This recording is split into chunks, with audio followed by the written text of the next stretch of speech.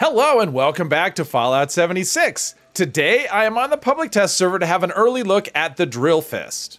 So the Drill Fist is a reward from Rage. You can either get it as the weapon or as the plan, and it does have a predetermined set of legendary effects and they cannot be changed. The plan is not tradable, but the weapon is. And it has one mod on it, and that is the Ultrasight bits, which I have applied on this. That's what actually gives it the color, the green color on the bits. If it wasn't, if I didn't have that mod on it, it would actually just be kind of a rusted metal color, just like everything else. Legendary effects are anti-armor with limb damage, +3 strength, and we have a 4th star when dealing damage, a 50% chance to not use AP, 10% chance for auto melee weapons, and it applies fire and bleed dot on contact. So it has ballistic damage, bleed damage, and fire damage by default.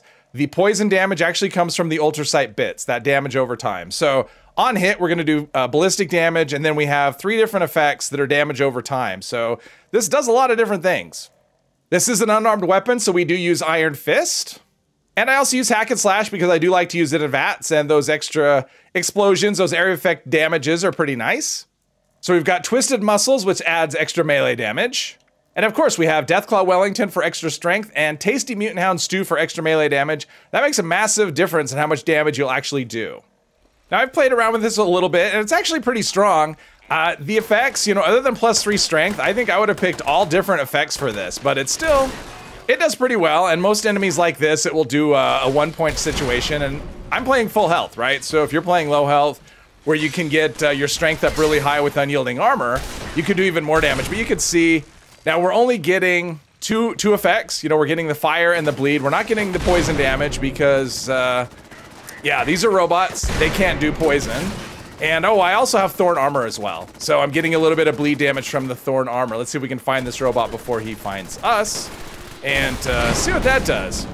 But you can see, yeah, now that this fight takes a little longer, you can actually see under his health bar, we're getting 2 different damage over time effects against him. But I do think it's kind of a shame because this is, I mean, someone went to a lot of work to create, a cool new weapon and then to saddle it with the effects that it has. I just think that probably, like a lot of these, I think probably people aren't going to use this. It would be my guess. They'll look at the effects and they won't even, because a lot of people just look at the effects and they won't even give it a chance. It is very strong, as you can see. If you're playing low health, would be even stronger. But yeah, those damage over... So much damage over time is pretty cool. You can just basically just run around hitting things and then run it away without having to wait to see if it finishes it off. Well, okay. But a lot of times, I mean, it does have a lot of ballistic damage, so a lot of the hits will just kill things right out of the gate, and then the damage over time isn't going to matter a whole lot. And just like a lot of weapons, if you actually make contact with the enemy, it does more damage than when you miss. Yep, that's a 1-punch as well. I actually think because of the way the legendary crafting system is now, where you can pick and choose the effects you want on things, that I do think it actually matters a whole lot more to start off, if you have something like this where the effects can't be changed, to start off with actually just better effects, especially this, because you can't get any other version of a Drill Fist. This is the only version that exists. I mean, at least with, say, Zweihander, that's another unique weapon that has, predetermined effects you can't change, but those are actually really good effects. Plus, it hits harder than, almost anything else. But with a weapon like this, there's a lot of good gauntlet, unarmed type weapons, and yeah, I don't know. I mean, this could be one of those ones, unless someone just wants the cool look, they're probably not even gonna try this out at all. Plus the fact that melee is just, less popular than than ranged attacks for most players. But if you want something that looks, oops, see, it is really strong. I mean, that is the thing. So even though the effects on it are kind of not what you probably want, you're still one-hitting a lot of things. And even though the mod is called Ultrasight Bits, it does not do extra damage. It's not like a prime receiver on a gun. It doesn't give you bonus damage against Scorched or Scorched Beast, nothing like that. So it just adds a little bit of poison damage. Poison damage over time. That's all that it does for you. Oh, okay. Stagger. Oh, there you are. Kind of lost track of them there for a second, and can see it's susceptible to all the different damage over time. The thing about having a lot of damage over time on something like this is it's probably That's generally not how you would play melee, right? You would tend to just keep kind of swinging away until the thing you're attacking is dead.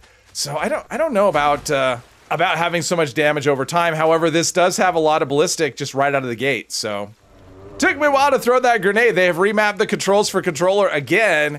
And yeah, the power attack grenade mechanic is a little bugged at the moment, and kept trying to throw a grenade and it kept power attacking on me. And then when I tried to power attack, it would throw grenades. So yeah, things are a little wonky at the moment. Ah, okay. She hits very hard, but I can see the damage. I do like the health bars. You know, the new triangle parts underneath that's showing all the different. Oh, the bleed. Okay, so the poison kicked in eventually, but not. Okay. Yeah, I like showing all the different ways that we're affecting the enemy. I think that's pretty cool. Let's do some bats here and see if we can get hack and slash to trigger. One more hit should do it. And there you have it, an early look at the Drill Fist. Legendary effects aren't necessarily what I would like to have. Hopefully we'll get a second look at them. Maybe they could change. We do still have a bit of time. This should be with the December update. Hopefully you enjoyed this video. If you did, please hit one of the buttons, and I hope you'll join me in the next one. Thank you very much.